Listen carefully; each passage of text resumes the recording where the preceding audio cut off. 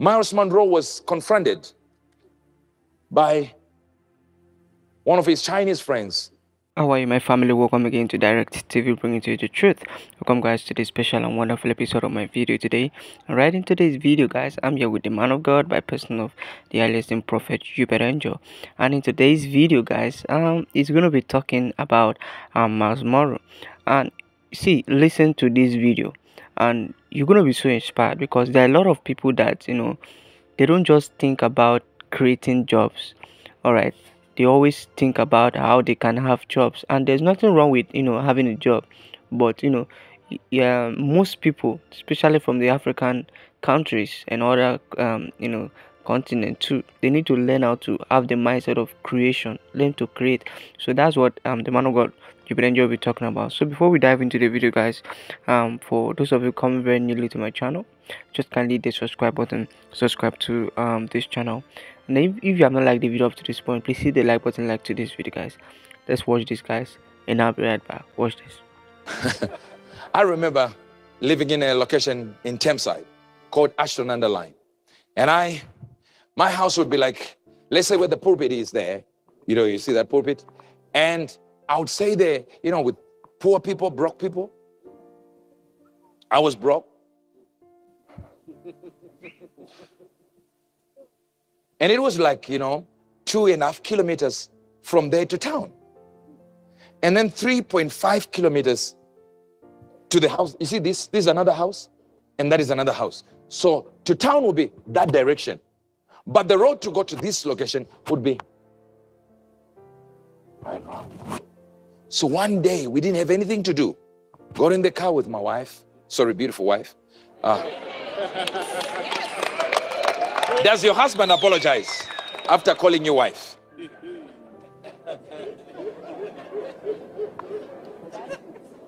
These sons of mine.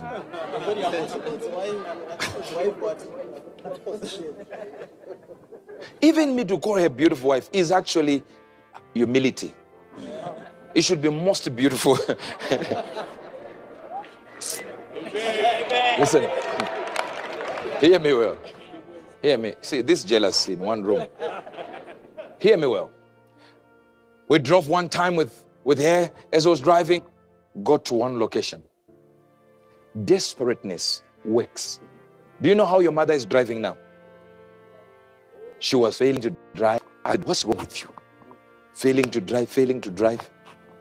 Now it was getting to the o'clockers. Sunset time. I said, no problem. Let's get in now to show you how to drive. So I'm showing her, I'm driving myself. She had never driven a car. All this driving I was doing, I was just the one driving, and she would be on there. Then one time I said, okay, drive. And then boom, boom. And it's manual. You get the point.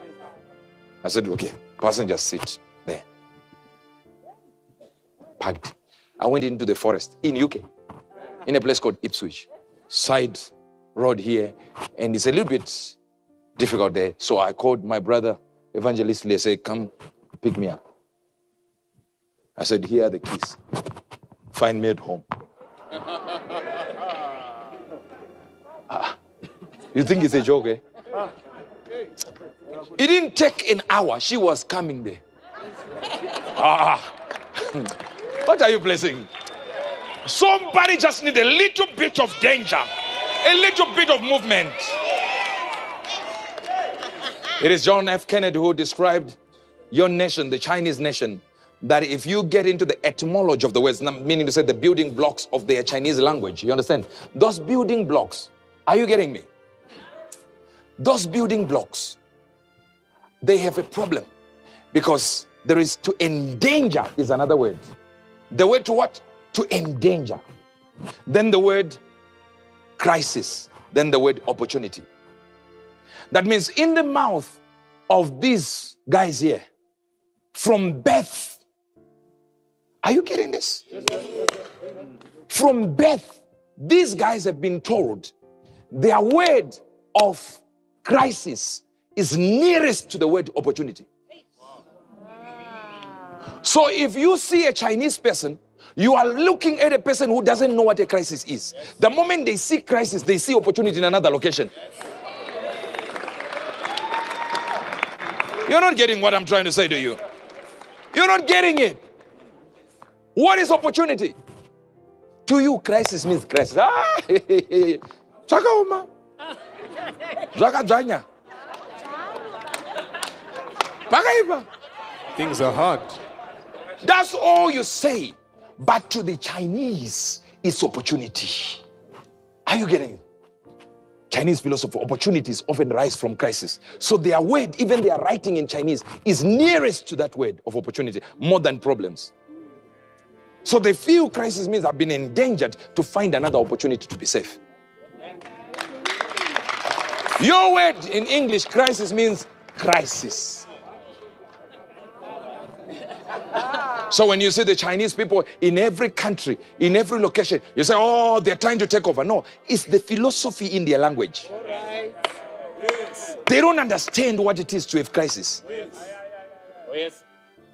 What they see is opportunity.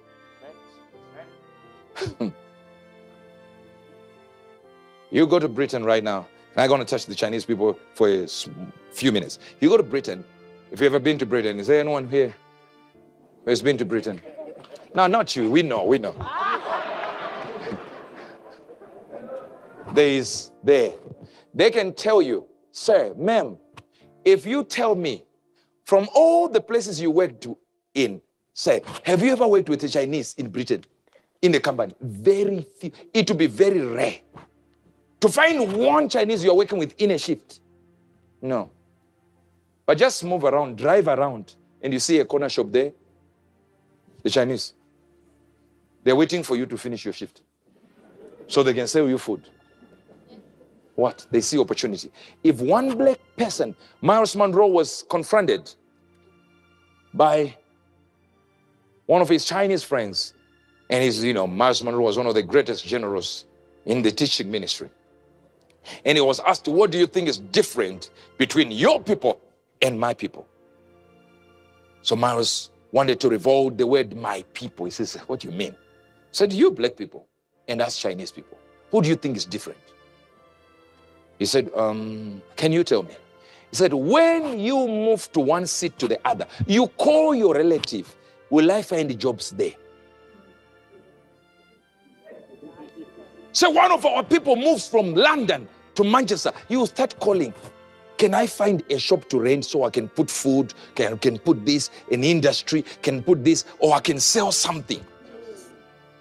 We are looking for jobs, just over broke, J-O-B. That's what we're looking for. Others have a philosophy to look for who to employ. We are busy looking to be employed.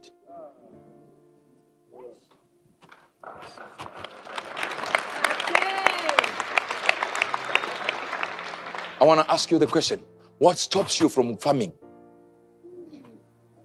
Because your father was farming at the back of your house. So that's all you know about farming in your head. You know, after all levels, I need to find a job.